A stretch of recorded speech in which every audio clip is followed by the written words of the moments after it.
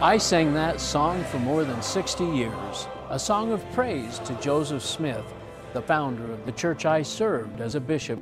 I was a faithful Latter-day Saint. Jesus said, "You shall know the truth, and the truth will make you free."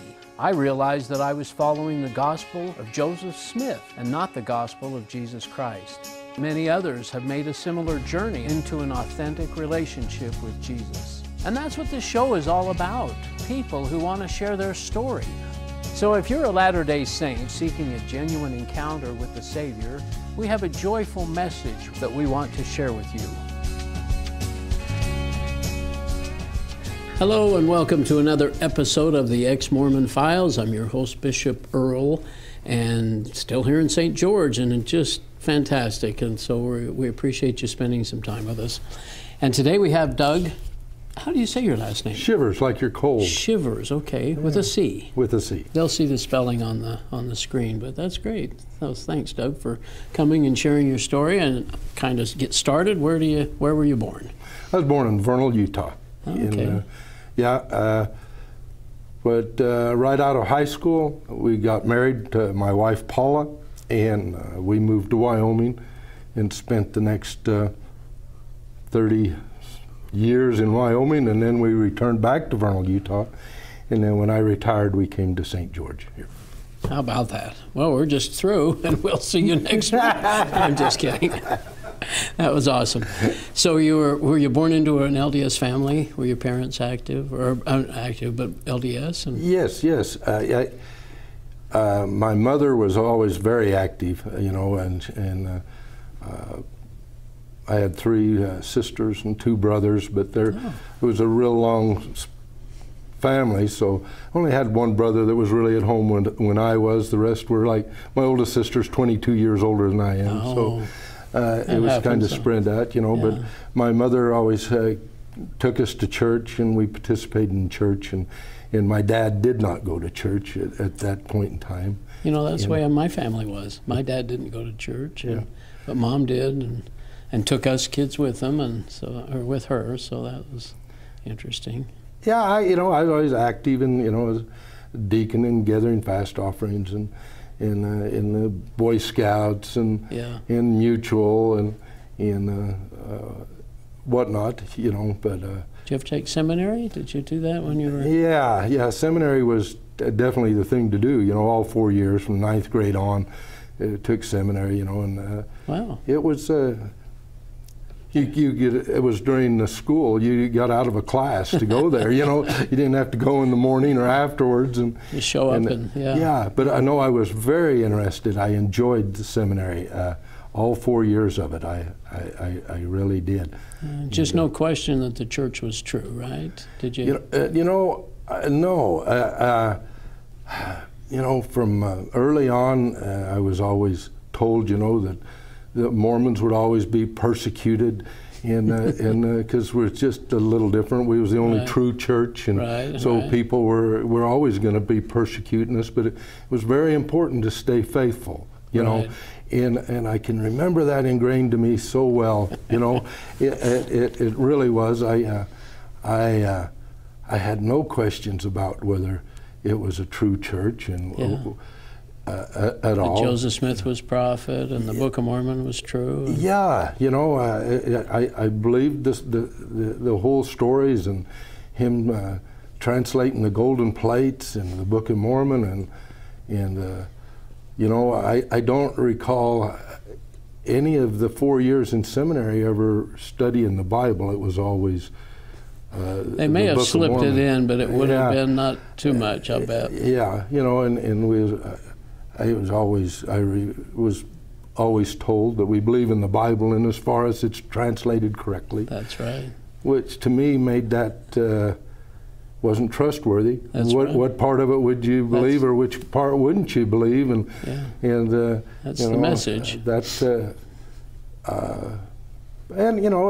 as time went on, and I got a little older, and you're going past that point of the deacon to the next step, and I'm having an interview with the bishop, and he is saying, well, this is a point in time where you need to start your studies to become a missionary. Yeah. and I never had ever had an inkling that I wanted to be a missionary. Really? Why, I'm not sure, because I did believe in the church, and he emphasized this was an important step, that needed to be serious about this next step. Yeah.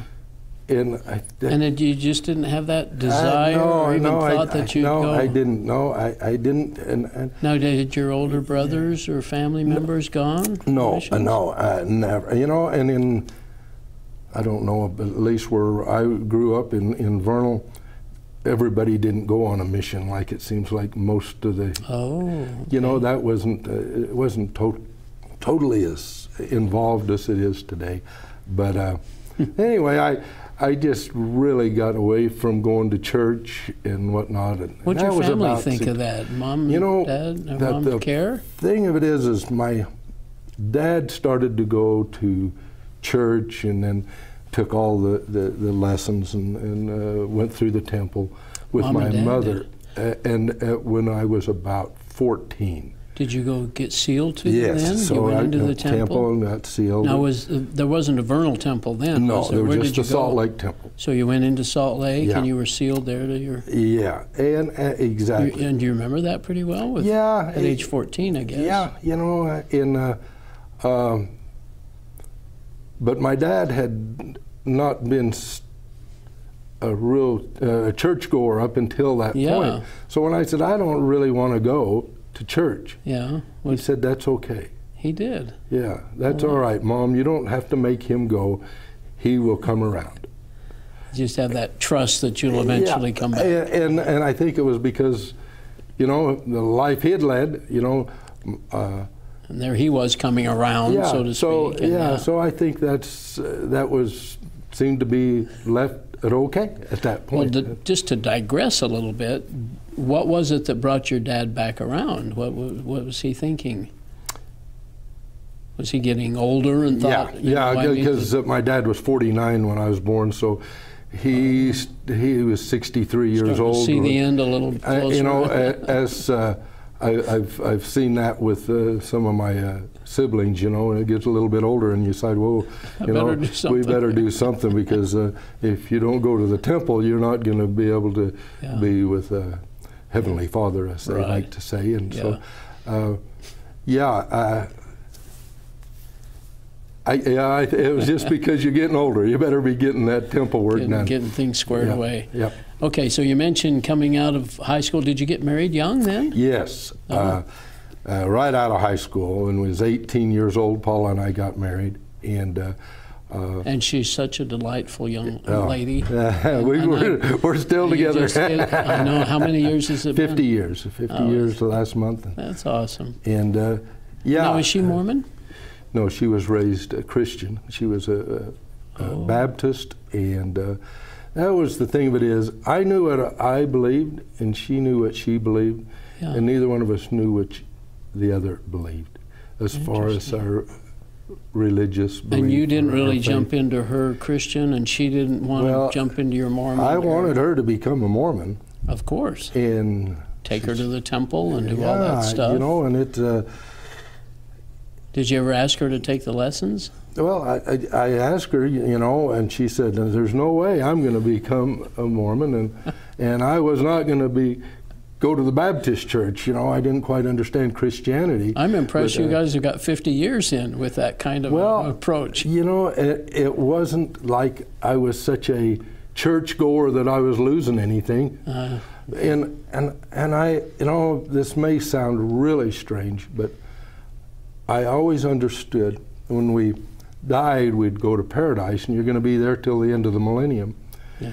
So if Paula didn't want to become a Mormon, that was okay, because I knew one of my family, after she died, would baptize her after she was dead. We cover all the bases, don't we? Oh, absolutely. And so she had at least 1,000 years to come to her senses. I just had no doubt that would happen. And when we get Joseph Smith, we'll sick him on her. Yeah, you know, I actually believe that. I don't know if anybody else has ever thought such things as that. And you know, I just thought that is that's not going to be a problem. And we'll get her eventually. Yeah, yeah, exactly. So how long did you go this way? Well, I just kind of, not because of not going to church or whatever, I just think I was that type of individual. I really dedicated my life to my job. I worked a lot. I worked more than I even had to. You traveled a lot, didn't you? Well, we moved a lot. Every 4 years. How many children did you have? 2 boys. 2 boys. Two okay. boys. And you took the whole family to these different... Yeah, we moved from one town to the next following the oil booms. And as we would move, and I would get involved in my job, and Paula would take care of getting the boys into school and getting them involved in the scout program or whatever. She took care of, and she took them to church. And to the Christian church? Yes, Christian church. You know. And you were okay with that, I guess? Yeah. I was. The one thing I regretted when they came of age to around 8 or 9. To get she said, the boys are an age to be baptized, and I said, well, since we have our differences, I think maybe we should wait a little longer and let them make their own choice. She was that respectful of you that she would offer to have the kids baptized at age 8. Yeah. Into the Baptist church. Oh, I'm sorry. Yeah, okay. not in. No. She was respecting your decision. No, okay. And so. Well, not that she still isn't. So we didn't get the boys didn't get baptized. They did. You just decided, neither one of us are. Yep. That committed, so we won't have. Okay. So as years went on, and we moved from one oil boom town to another, and after 30 years with the same company, I retired with that company, but I was too young to quit working. Where was this at?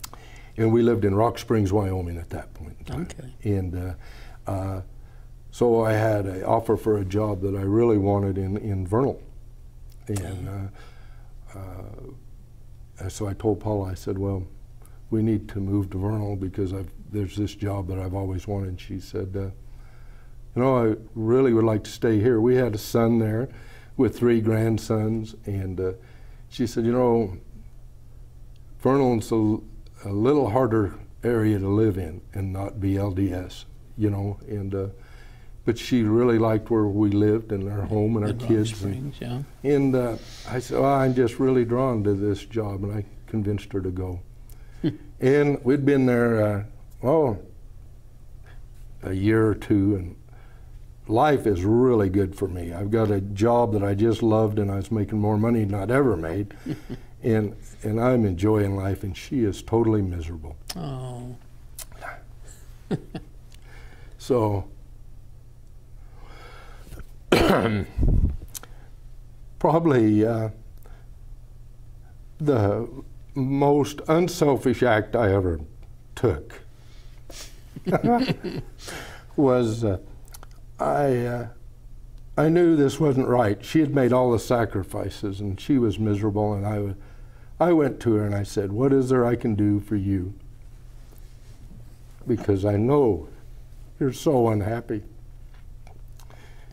And I just knew she was going to say, sell the house, we're going back to Wyoming, And she said, one thing, there's just one thing, is all you have to do. She said, just go to church with me. I said, I'm saying to myself, wow, hour and a half a week? I got off this easy. So I went to church with her. She said, you don't have to do a thing. You can just be a pew warmer. Just sit in the back? Yeah, sit there and don't have to say a word. You don't have to do anything. And the preacher in the little church we went to in Vernal was preaching in Romans. And it was just intriguing to me to hear this. And I know once you've accepted Jesus Christ, you receive the Holy Spirit. And but the Holy Spirit's also the one that brings you to that point. And I'm understanding these scriptures. I'm understanding what that preacher's saying, and it's just intriguing to me. I said, have you got a Sunday school class for adults? And yes, it starts before church. And well, for 8 months, I never missed a Sunday. I had read the Bible cover to cover. Did this surprise Paula after that first? What did you say to her after the first visit? That one's bad. We'll get back to the study. You said I'll that's go not with so you. bad? It's bad. I'll show up next week. Hey, I learned something here. Yeah. And then it was really quite overwhelming to, to us. So. Your only other association had been with Mormons, of course, and Mormon sacrament meetings and all that. Yeah. So how, it was just that different, huh? Well, you know, there was reverence. There wasn't kids running all over and making lots of noise, and they had great music. You just wanted to just sing and praise God, right? Praise God. Jesus and there was never about the church I was going to. I don't know if it's okay to mention other churches or pastors or whatnot, but it was never about Vernal Christian Church. No. It was never about Marty Young. No. It was our preacher. It was about Jesus. Yeah. And it was about, it's not because I say it's this way, it's because that's what the Bible says. And how... and you'd never heard that message before, had you? You know, and the Bible is written by men that are inspired by God. Exactly, yeah. Excuse me. It wasn't to be cherry-picked. No. You take it all or you take it, none of it. It is. And aren't you impressed with pastors who are called of God to share the word, and they're driven, they have the Spirit, and they're sharing this message? Yeah. Has that been? I can say, wow, we all have gifts. Yeah. Each and every one of us. And to be given the gift to be able to teach God's word. In a free... You know, and to be able to enjoy that, and that to be your life, and the fulfillment that must come from that. I don't know what it'd be like to have had Christ in your life your whole life,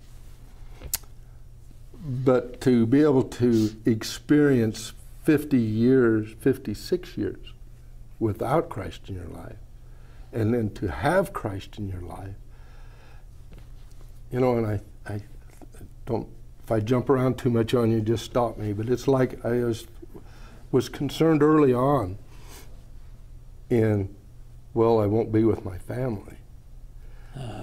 And I can remember thinking, well, how does this all work anyway? If I am sealed to my parents and my sisters and brothers, and she's to hers, and this goes on and on and on, and then when I understand how the Bible tells us it is, I mean, we just love everybody the same. Yeah. We don't have to be sealed to anybody. I mean, how much bigger of a family can you have that you just love everybody you see the same, you know? It's, excuse me. But I just thought, wow, okay, when I had that eye-opener, that really helped in accepting the change, you know. I did not want to alienate my brothers and sisters, or by this time my parents had passed away, of course, but because most of my family are very, very active. They're presidents or bishops, or have been bishops. And did they see a change in you, though? I'm sure they did. It was quite strange when I left the church. It was just really never spoke of. It was like just the elephant in the room. Black sheep of the family, for sure. Yeah, so. Well, did you have I can tell this first visit to the church with Paula was a big moment. Did you have another born again moment particularly, or would you You know, well, just like right now, it's embarrassing. I never cried in my life, I don't believe, till I become a Christian, and just to talk about what Jesus Christ has done for us. God's grace, you know, I can just, it's just overwhelming with emotions. But I was just going and going, and it was like I'm going 100 miles an hour, and how can all this be so neat? And I never did comprehend or was a great reader, and I could pick up that Bible and just read for hours until I got to go to bed. I got to get up in the morning, you know, and walk away understanding a lot of it, you know. But it took small groups, Bible studies, and time from special guys in our church and whatnot. But now, you mentioned this eight-month period, and I didn't want to get away from that if you had something special in there. Well, in there, it's just I just enjoyed it. I couldn't wait to get back. To come back. I couldn't get back, and I had not become born again yet, but yet I probably hadn't. I just hadn't officially said anything. And I was wanting to join in on any work projects they had and whatever was going on in the church. And Paula must be thrilled with this. Well, she's taken back. She's saying, "Wow, you know, what is this? What have you done with Doug? What is this?" And I think all to the good. But sure. But you know, I was still had concerns, and I'm standing in the hallway, and I'm thinking, is this really right? And as clear as it can be, I was told, this is right. I mean, I didn't hear the words. I know. It was just so calming. Just instantly, I could just relax. It was like, wow. My yoke so is I easy, think that was my moment. Sounds like my God moment. Yeah. My yoke is easy, my burden is light. Yeah. And we feel a certain freedom to do good works, of course, but to serve and to love. You know, but there is a difference, you know, and in John it tells us what is the work God wants us to do. Yeah. And it's really simple. It's to believe in the one He sent. That is the only work. You know, works come natural when you believe in Jesus Christ.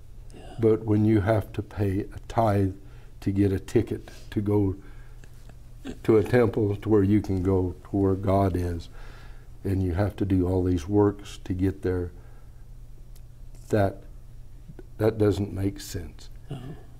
You know, because as you know, we're saved by God's grace through faith in Jesus Christ. That's right.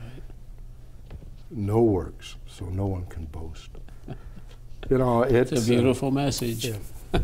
So yes, I've definitely had a God moment, and you know, where I go to church now, and our preacher will say, everyone should have a 3-minute story. I've never got that down yet. Yeah, where your life before, how you come to Christianity, and your life after, and I've never been able to get that down to a 3-minute story. No. So.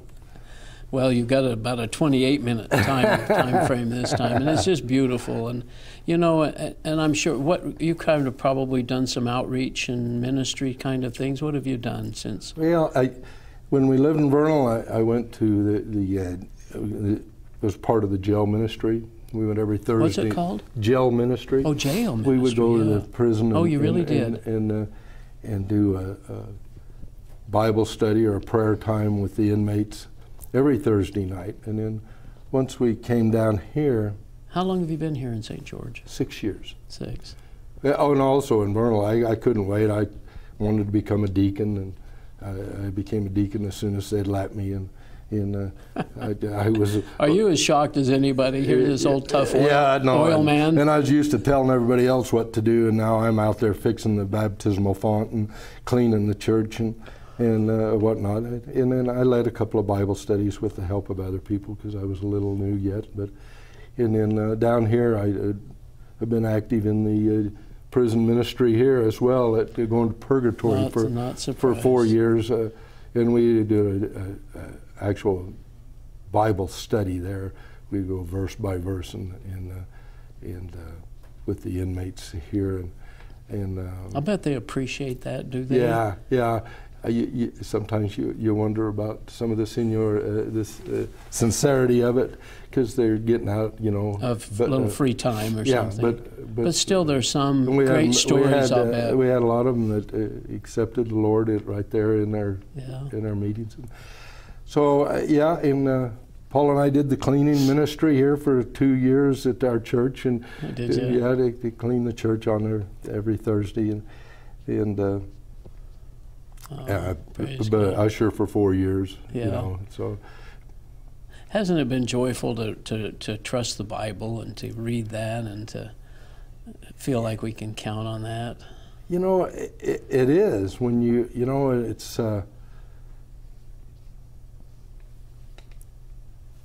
when you know that every question you have can be answered in the Bible that I've found so far. I go to the back and I look it up and go to the Scripture, and it's God's Word, huh? You know, and it's and exactly. You said just what I was trying to say. You know, because the Bible is not just a book; it is God's Word. That is, that's right. And you know, when you say trust it, God's Word. Well, what is God's Word? It's the Bible. Yeah. You know, and so everything you need to know is there. And well, we're just about out of time. I want to give you a chance to maybe say something to family that might watch this, or friends. What would you say to them? You know, it is. I am not here to condemn the LDS Church. I love the LDS people. Are probably the nicest people I've ever been around. I love all of my family. But I would ask you to just open up your eyes and open up your heart and question. We're told in the Bible to question. And learn the difference between believing in a man-made religion and believing in Jesus Christ. Our sins were not atoned in the garden. It was on the cross. Shed blood, huh? And we were saved by the shed blood of Christ. Yeah. And without the cross, there would have been no need for Jesus at all. And if in the garden was the atonement, then why would have he had to have endured the cross? I love all of you, and I pray daily for all of you. I don't think you could say it any better, Doug. It was awesome. And I hope they'll open up the Bible and maybe do a little research. Thanks for joining us. We'll see you next time. Thanks, Doug. Appreciate it so much. Thank you.